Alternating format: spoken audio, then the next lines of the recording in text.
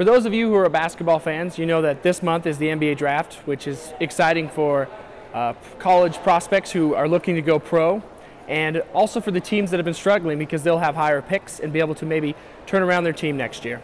So we decided to go around campus and ask some students like you what they thought about this year's NBA draft prospects.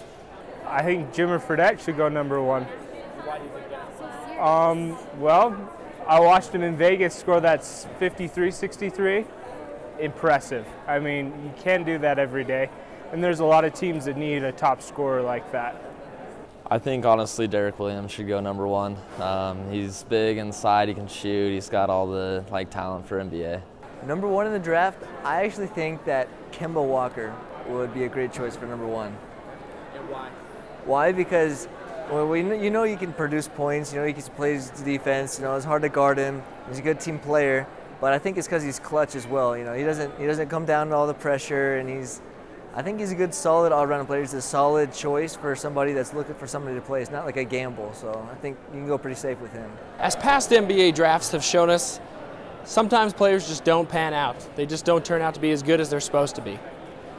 So I asked some of the students who they thought was the most overrated draft prospect this year. Overrated, honestly, I think Irving for Duke is a little bit overrated just because he was out half of his last year, and he also didn't even take his team anywhere past, where did they get out, the Elite Eight? So I don't know, they had an amazing team and he obviously didn't do it. So I don't know who to say is the most overrated, but I do think, at least here in the culture here, I think Jimmer Fredette is pretty overrated. Even though I'm a fan, I'm a Fredette fan. I got his shirts, I've got his jersey, I love the guy, but I just don't know how assured is how great he will be in the NBA. So I think a little bit overrated, a little bit though. I'm still a fan.